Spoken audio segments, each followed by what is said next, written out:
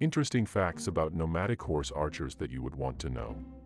Nomad steppe archers were known for their exceptional equestrian skills, which allowed them to shoot arrows accurately while riding at high speeds. They were able to shoot arrows while hanging off the side of their horses or even shooting backward while fleeing, and could hit targets as small as an apple from distances of up to 200 yards. They were feared by their enemies, who often believed that they had supernatural powers, and were known to wear animal skins and horns on their helmets, which made them look even more fearsome in battle. They were also skilled at guerrilla tactics, using their mobility and speed to launch surprise attacks, and would often retreat quickly. The nomads had a unique way of communicating with each other while riding at high speeds. They would use a system of signals using their bows, which allowed them to communicate without speaking and without stopping their horses.